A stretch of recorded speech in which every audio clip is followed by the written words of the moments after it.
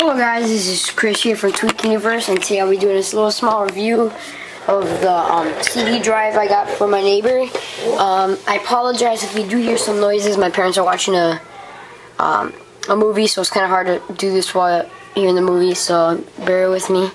To get started, the back components consist of a firewire adapter and a power switch and a power adapter.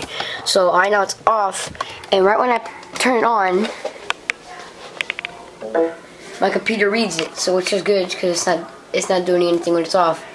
So let me go to my computer, and if you wait a couple of seconds, the CD drive will pop up, and there should be a CD in there. Yeah. So it says right there, and I'm going to eject the CD so I can show you more other things. I ejected it, so I'm going to take the CD out. So as you see, the drive holder or enclosure, this is actually an enclosure. I figured this is an enclosure, and actually can put a different I could put a DVD drive in here, or maybe even I think they make DVD and CD drives. I'm not sure, but I have to look that up. So this is actually an enclosure, and it's pretty nice. As you see, the CD tray has two components, one for the CDs this size, and there's you can see there's actually a smaller one. I don't have a CD that fits there with me because I don't have any. I don't think they. So actually, no, I do. Let me go get it. All right, so I got it. This is actually my DS Action Replay disc. So let me put it in there, and it fits just like that. It moves a little more, but that's what those little two holes are for. So I might install my Action Replay again on my computer so I can use it for my DS. So yeah, I do have one.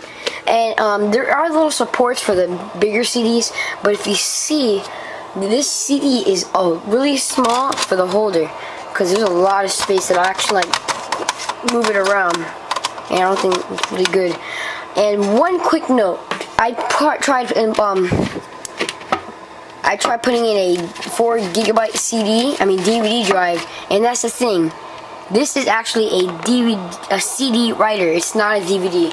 And you can also tell by going over here, and it says CD rewritable.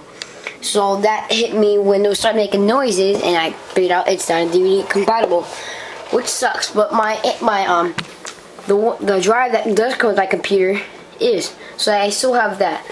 But I will be using this to print ISO images files, write files. It's just good because now I have two drives, which is very convenient for me. Another quick note, let me close this up. There is a couple of features on here. There is a light that goes from the enclosure. There is a volume button, and there is a speaker. I guess the FireWire makes the speaker an extender so you can have it somewhere else and put it here. And this is volume. And you can take this out, but I'm not going to. And put this actually in not a monitor, a computer actually.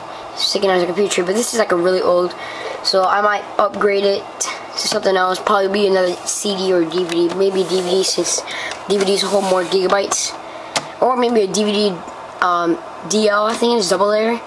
Maybe a drive like that, or maybe even a Blu-ray. Who knows? But Blu-ray will probably be expensive as hell. But we'll see what this enclosure can take. So yeah, this is just a little small review of the CD tray I was given by my nice neighbor. Thank you very much. Please subscribe and comment, and hope you enjoy the video.